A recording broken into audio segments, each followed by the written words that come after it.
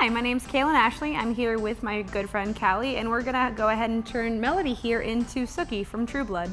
So we're gonna go ahead and focus more on kind of the blood and the gore for Halloween. So since Sookie's not really known for a crazy like makeup transformation, we're gonna do a 3D bite wound on her neck and give her some blood. So we've got a white shirt here so that blood really shows off. Callie's gonna go ahead and give her a nice, fresh, clean makeup look. She didn't wear a whole lot of makeup on the show, so we just wanna do a nice kind of out on the town kind of look. All right, Melody, are you ready to get transformed into Sookie from True Blood? Yeah. Awesome, let's get started. We're gonna go ahead and go in with an Evian spray water to just prep and prime the skin. Now Callie is using a product called Professional. That's a nice skin primer. Now we're gonna go ahead with your base and put a light foundation on you to just get you nice and ready for the day. While Callie's doing her beauty makeup, I'm gonna go ahead and give her a signature vampire bite wound using a 2-part silicone product that we basically mix the two together, and it creates a sculptable medium that we can then apply to the skin, and it'll actually leave a prosthetic pretty much on the skin that's custom and blended, and then paint it, and she can walk around with a cool, rad, custom bite wound. So now Callie's doing a little bit of eyeshadow to the brow, just to add some shape to them.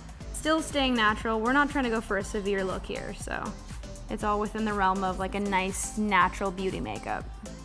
So one of Sookie's main identifying features is a tooth gap. So we're gonna actually give that to you really simply with a bit of a tooth enamel. So what you're gonna do is wipe down your teeth to get them dry and then smile, and then we're gonna actually give you her signature tooth gap. And this will simply wash out when you brush your teeth. Over time they will start to rub away, but they're great for photos before you leave the house. Now Callie's gonna go ahead and give her that signature kind of pinky lip. So now that we're done with your beauty makeup, we're gonna go ahead and start with some paint to start coloring your wound. And I like to use a little bit of a redness to create that irritation, a little kind of on a pink corally to light, darker red tones, and put them in the bite wounds I created.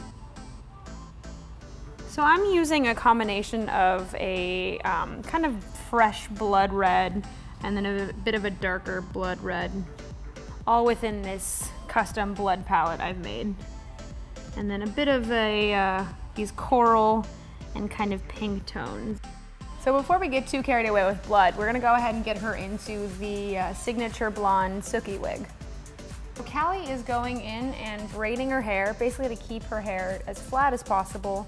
She'll put it in a French braid and then kind of tuck it up into a wig cap, and then that way her natural hair is not getting in the way of the wig. Well, now that you look awesome and blonde and just like Sookie, it's time to finish you with a little bit of blood. How do you feel? I don't know. That's fair. So a good blood trick, if you ever find that whatever Halloween store fake blood you use is stained your skin, a little bit of shaving cream will help get that off. So I'm just going back in with a little bit of a thicker blood just to kind of connect the two fake bloods together. Whenever you see any kind of movie or TV show, if there's blood involved, there's usually probably about 3 or 4 different types. All right, now you have your completed look for Sookie Stack of True Blood. Hey, I'm Melody, and today I got transformed into Sookie from True Blood.